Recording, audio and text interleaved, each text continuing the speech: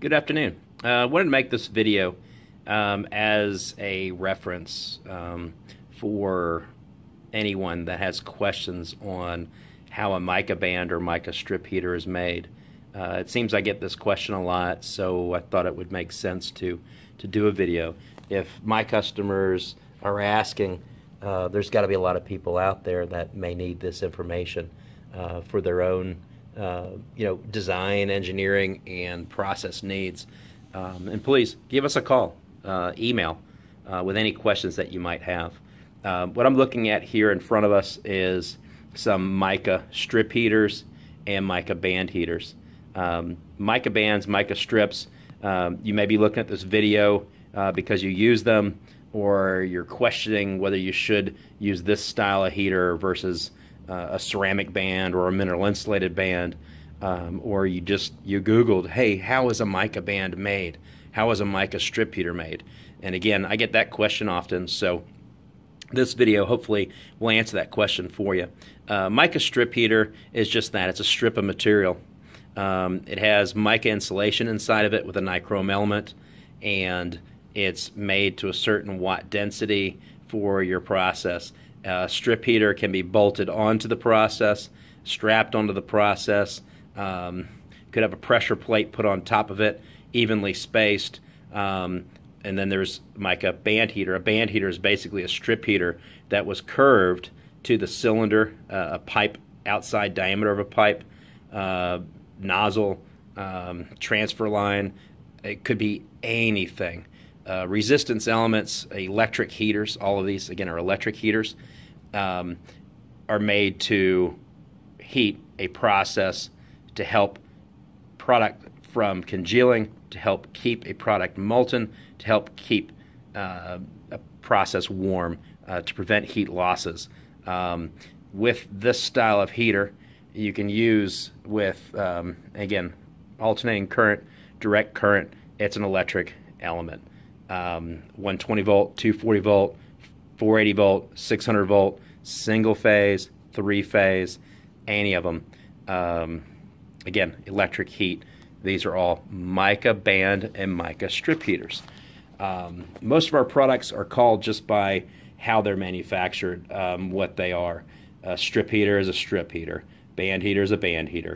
And then you kind of basically put the adjective of mica heater, mineral insulated heater, ceramic heater, and it goes on based on the insulation properties of the heater.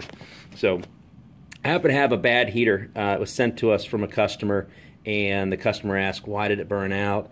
We do this for free. We'll actually x-ray, we'll take apart, we'll look at a heater.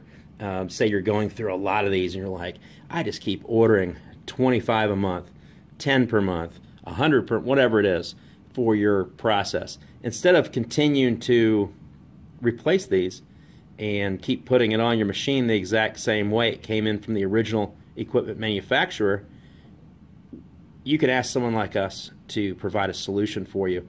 The leads are breaking.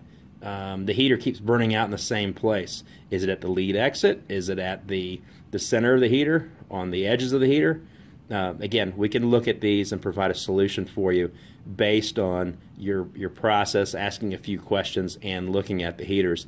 We can either do it in-house or have you ship the heater back to us, and we'll perform this here in our facility.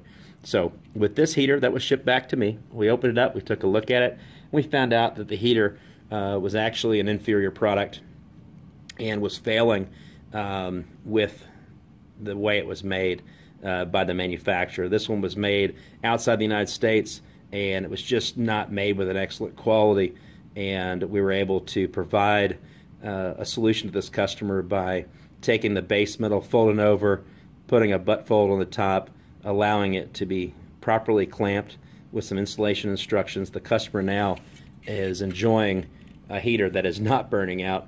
Where he was buying 10 per month, he's not buying any now, and he literally will laugh and tell us, you guys are going to put yourselves out of business by creating such a good product that it's not burning out. Well, we like to help people out. We want to provide a solution. We want our customers to be treated the way that we would wish to be treated ourselves. Again, if I have the expertise, we have the knowledge, the ability to make a superior product, we'll do that for you. And that's the way we would want to be treated ourselves. So again, how is a mica band or mica strip heater made? All of these heaters are made the same way. It's a strip heater or a band heater. That's the name, right? It has mica insulation.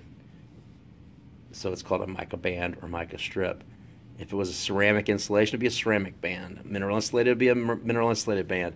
These are mica. Inside these heaters is your insulation, your resistance element. There's a base metal that goes against the process. There is a top metal that helps hold everything together. And then you have side folds that go around all four corners, the two sides. Depending on how the process is needing the heater, will terminate and will specify how the heater is to be put together. So with the base metal, it's a piece of material based on temperature. Is it aluminized steel? Is it stainless steel? There's a piece of mica. Then there's a piece of mica with the nichrome element wrapped around it.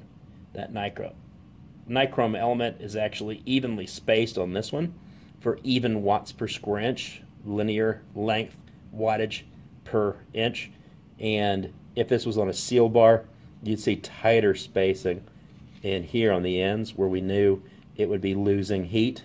So we would tightly space the nichrome element here, loosely space the nichrome element throughout the center of the heater where it will hold its heat better, and then loose or tightly space the nichrome on the opposite end. So we can distribute the wattage within the heater to help it heat the process properly. Then behind that sheet with the nichrome element will be two additional sheets of mica insulation. This is mica from the earth. And that mica insulation helps hold the heat from escaping out the back of the product and only going towards the front. Again, two sheets on the back, the nichrome element wrapped around a piece of mica, one sheet of mica here to help it from grounding out, and then the base metal. Top metal goes on, side folds are folded in, and it is tightly put together. You don't want air. This is helping keep it nice and tight for a happy heater. So mica strip heater is how this is made as a flat product. Then does the process ask for a round clamped onto a pipe, onto a feeder line, or just a strip heater? We'll go ahead and curve it as needed.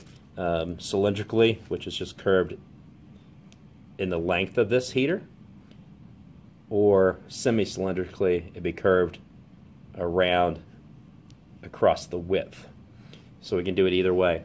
We can make these with stainless steel top metal based on temperature, or we can do it with aluminized steel. Higher temp processes require stainless steel top metal. With the proper questions, we can help choose the right manufacturing of the proper heater that will last long for you. These heaters can be made with square notches, round cutouts, large gaps, anything to fit around pressure transducers, thermocouples, anything that's on your product line.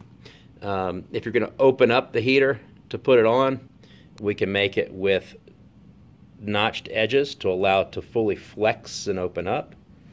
You can make it as a flexible one-piece construction, expandable one-piece construction, or solid construction that is not meant to be opened.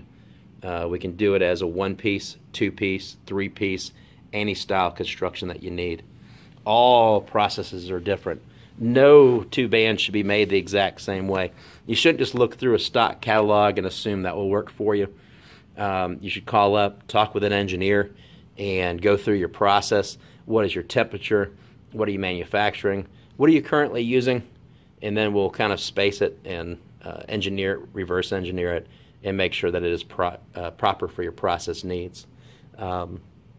Any of these heaters, if you look at them all, they have different styles of leads, different lengths of leads, Whether you have moisture that's in the area or high temperature, obviously, in the area, we can choose the proper leads for you, whether they're fiberglass leads or silicone rubber or Teflon leads. We can do that for you, and then we can put lead protection on there. We can put fiberglass insulation, stainless steel braid,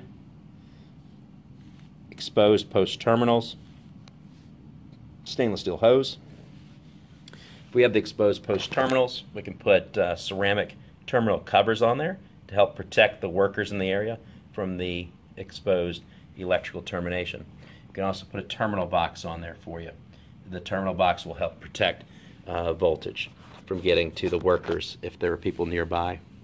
We can do convoluted armor if there is moisture in the area. The convoluted armor is actually sealed 100%. Water can be dripping on this, get around this. It's not going to penetrate to get to the leads. So with all these styles of heaters, we can do 120 volt, 240 volt, 480 volt, 600 volt, single phase, 3 phase, AC, DC, any kind of current. All these heaters are conductive style heaters. Conductive means heat transfer by touching. All of these heaters are to be strapped on, bolted on, and tightly put onto the product process. They need to get the heat away from that nichrome element that's inside that heater. To get that heat away means your process is getting warm, your heater's not overheating. Thank you for watching the video. We can have additional videos and tutoring sessions for you for how to properly sense and control a heater in a process.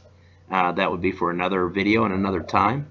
But again, thank you for watching this video. If you have any questions or found it useful, please let us know. You can contact us at sales@ptsheat.com. That's PTS as in Phoenix Thermal Supply, the word heat.com. Sales@ptsheat.com. You can also call 1-844-787-4328. Thanks again. Hope you enjoyed it. Have a great day.